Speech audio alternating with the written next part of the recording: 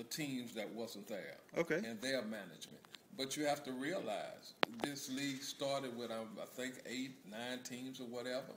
And the league finished with 4. So Okay. 4 had to play 4. Okay. You Okay. see, so 6 and 6, 3 and 2. Can't help it if other teams 4 fold. Right. teams left in the league, and the 4 teams had to meet. That's right. And Somebody had to win, somebody had to lose. When they come up to me with it, I just look at them, you know what I'm saying, and keep on going. Because after the end of the day, we got that ring.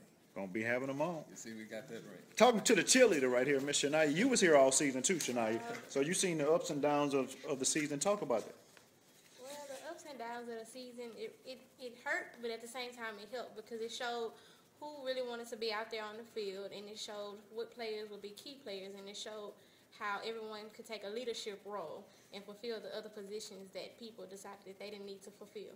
So you're a cheerleader, not supposed to know anything about football, but you were sitting back in the back and you was watching all this, watching different players step up in different roles. So at any point in time, did you think the Cardinals were possibly going to make it to the championship? I did, because when you have offensive players playing defense and it was a good turnout, then that means you can do anything. If it's possible, if you set your mind to it, you can do it.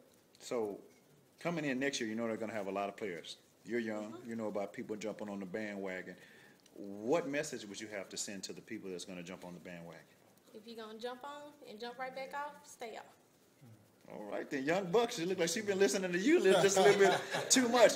Buck, talk about it real quick now. Like you say, the offensive line, you can tell they made a change the past 6 games of the season. Yeah. You play a little bit of tight end. You're on the offensive line and everything. Talk about what went on in the practices and everything. Well, the one thing that we did, man, I used to always say, man, turn your emotions off and turn your heart on. Okay, and what does that mean for my audience that don't know, like me? All the me, and how I feel and how I think things ought to go, turn it off, man. Let's stick together and do what we got to do, man, to get this done. Okay, so y'all got it done. You won the Super Bowl, and now y'all got a calm spirit. It's like y'all are relaxed. It's like y'all been working for it. It's calm. Next year, how do we repeat? What do we have to do right now to start repeating for next year? Because Chris said a little while ago, we're at the top of the mountain looking down. Right. Everybody's coming at us. Well, you know, people are already, they ready to come at us right now. Right. You know, I'm sure they're getting ready. They start working hard, so we got to work even harder next year. And like I think it was Rudy said, we got to practice, man. Be real about it. Work out, get stronger, get faster. You know, I played a whole 2 years, man. Are you coming back next year, Buck? It depends on, man, how I rehab, man. I want to be back. So you might be coaching too. Yeah, I will be coaching. If I can't play, man, if I can't get these shoulders right, I'll probably be coaching. Wow, we got a question coming at you, Chris. That's 2 big, pivotal, key players that made. Man, I done worked 2 years, man. 2 years. I haven't lifted a weight because I couldn't. Okay. I was on the field just being an athlete, just playing out natural ability, man. Just God-given talent. Way, yeah. Okay. Yeah, that's all I was doing those whole 2 years, man. How can the Cardinals as an organization get better? What can we improve on? Because everybody's got some stepping up and some improvement to do. What can we improve on as a Cardinals organization? Man, I'm going to put it like this, man. The coaching is there. The athleticism is there. It's just consistency and faithfulness in players. Yeah. So through it all, the players are going to make the organization what it is. Because like you say, the coaching is there, the leadership is there. You just got to have some guys willing to follow and believe. Steve, talk about that. You being an offensive coach, how can we get better? I mean, Buck just said we got to have consistency in our players. How can we make our players consistent? I think consistency comes with a lot of listening. Okay. If you're a good listener and you do the things that you need to do that are spoken upon you, then that makes for a good consistency. Okay. Okay, so as a Cardinals organization, you being an offensive coach, how are you going to improve as a listener?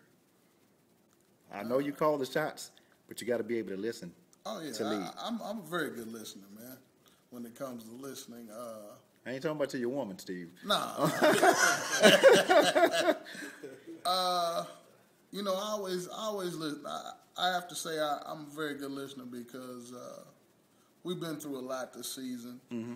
And how did that make you feel with some of the players that So said they were ride or die, because I interviewed over 60, 70 players at the beginning of the season, said ride or die, say it was all about family. And like Chris said, we down to 38. Well, it's like this. We put our pants on the same way. We get up every morning, one leg at a time.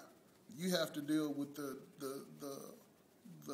calls you make in your life. Okay. So if it's something that's getting under you and you don't speak about it, or you don't communicate. Okay. Communication is always big.